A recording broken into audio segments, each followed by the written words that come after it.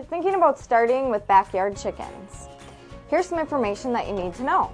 I wish there was a video like this 5 years ago when we got our chickens. It would have made our lives a lot easier. So let's talk about coop size. Our coop size is 110 square feet, which works out to be about 4 feet per bird. Ours is a barn style coop. I feel like it gives better protection for weather and against predators. Some people do decide to do those smaller coops that you can get at like a local feed store, and they're really teeny. I don't feel like those give great predator protection or heat protection through the winters. Coop size is really important, so your chickens aren't on top of each other, and so they have adequate space to run around. Come with me into our back coop and see how much space we have. So this coop also connects to the other part of the coop, so they have adequate space to run around and sleep at night. Bedding is super important part of your chicken coop. It's going to keep them warm, clean, and dry during all seasons.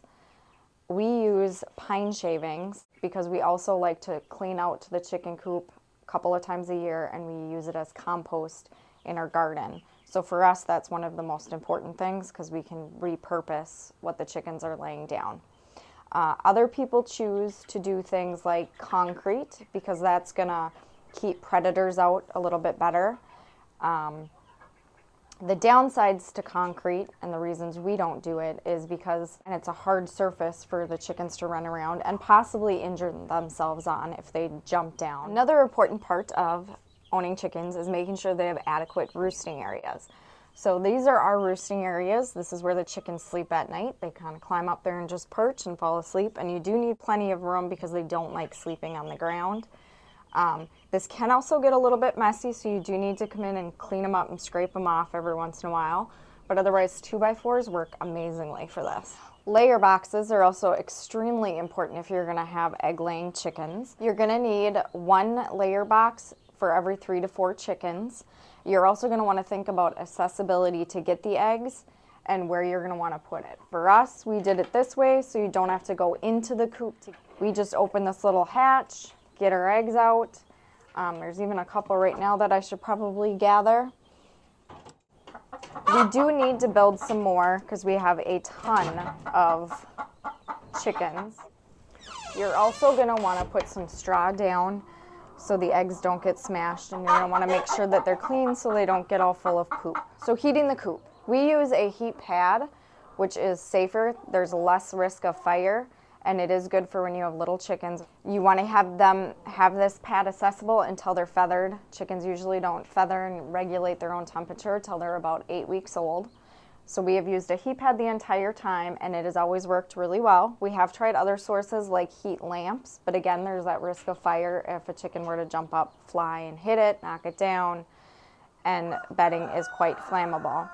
That's why I recommend the heat pad until they're at least 8 weeks old. After that, then it's really just about weather protection to keep them warm. So what that means is you want to make sure you have adequate space, like we talked about with the coop size, to keep them out of the wind and the rain and the snow. Animals have that natural instinct to get out of that type of weather. So if you give them a space, they will use it, and then you don't need to worry about them getting frostbite and things like that. That being said, in the past we kept water in their coop in the winter, which didn't work out well because then that moisture gets in there, and we did have some chickens get frostbite on their comb. So what you're going to want to do is keep their water source outside, and ever since we've done that, we haven't had a problem with frostbite. And we do live in Minnesota, so we do get very, very cold, below 0 days and temperatures, and we have never lost a chicken due to frostbite or freezing cold because you have that space for them to go into when the weather is really bad. I think it's gotten probably 30 below here on those days. If it's super windy, we do just keep them locked in the coop instead of letting them free range, and that has made a huge difference. But other than that, you don't need to worry about a heat source after that 8-week mark and they are fully feathered because their body temperatures will keep them warm, and if you keep them out of the elements, that's all you really need to worry about. I think a lot of people overthink heat, especially in colder climates, because they assume that the animal will freeze. They will not, as long as you give them good, clean, adequate bedding, coop space, and out of the elements. As you can see, they're all huddled in this spot right here, and that's because that is where the heat pad is. You do want to make sure you have a little bedding over the heat pad, because otherwise they could slip on it and have an injury. So we just throw a little bit of the pine shavings over the heat pad, and it still radiates right through there and is super warm, and we've never had a problem with fires or any safety problems with that. Most people think that you want your coop airtight. You actually don't want that. That's why we have these built-in removable vents so you can get circulation in and out. Predator prevention. There's a few things you do need to know about this. We have learned the hard way on this one, unfortunately. A year or two ago, we had a mink that got into our chicken and duck coop, and it took out our entire flock of ducks except for one and a couple of chickens. So you do want to be diligent on your predator prevention. There are a few things you can do. What we chose to do is we dug down about 2 feet deep, and we put down wire all the way around the outside of the coop. Another thing we did was we built a chicken run with permanent fencing on the outside and dug that down 2 feet also. So hopefully that keeps minks and raccoons out. Those were the biggest predators that we've dealt with. Another thing we did is we also put wire underneath all of the bedding in the coop, and then we put some wooden pallets that we had on top of that to hold it down and hopefully keep out any predators that would want to come in. That way when they try to dig up from underneath, there's just that extra level of protection.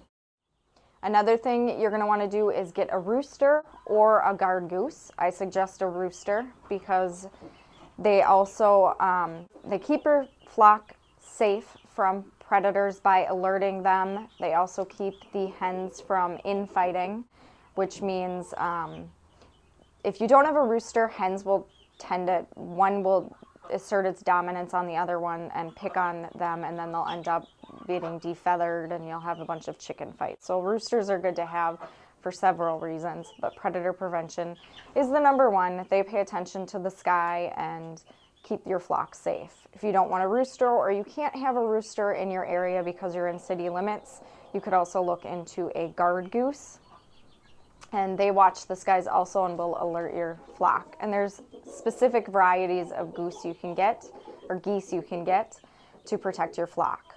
So that's something to look into also. If you can have a rooster, some additional benefits of them is then you can incubate your own flock. We have done this in the past where we have gathered some eggs that have been fertilized and we put them in an incubator, and they incubate for about 21 days, and we have had a lot of success with that.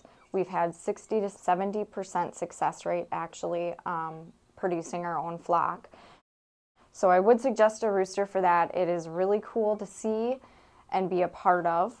And very importantly, what types of chickens do you want and what's your purpose for your chickens? So in here we have our meat chickens, which are big red broilers.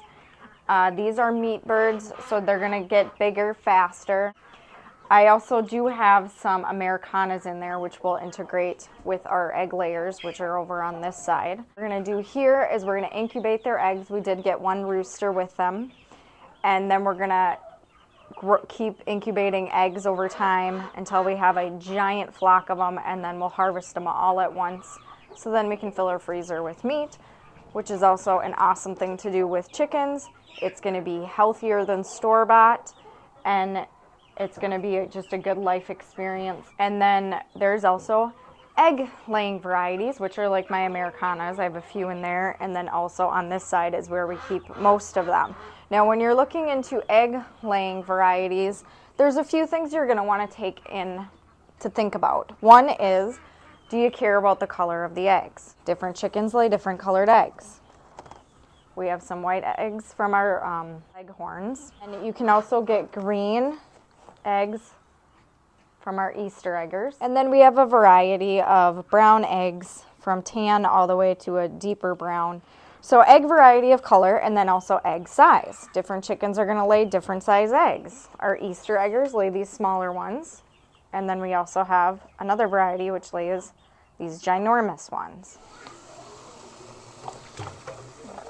It's okay. So after shooting this video, we did notice that this little chicken here was having some trouble. We have had egg-bound chickens in the past, which I think she's in the beginning stages of it. So what we're doing right here is I have her in a lukewarm with a little Epsom salt tub to try to work that egg out, because if you don't get it out, they will die. So basically what you try to do is you clean around the vent, let them soak, and try to gently massage it out without trying to break the egg. In being 100% truthful, usually when a chicken gets egg bound, it's really hard to remedy the situation. Hopefully, since we caught this one early, we'll be able to work it out and she'll be okay. But in the past, we've usually caught it pretty late and they haven't survived. After shooting this video, we ended up with a chicken where I'm not 100% sure if she was egg bound or if she had some sort of other illness going on. And then we isolated her in this coop right here, which is another reason that we have all these coops in here. So if you do get a sick animal, you can keep them away so the other animals do not get sick. So she was kept in here for a couple of days. She seemed to make a pretty good recovery, and then we reincorporated her with the other chicken.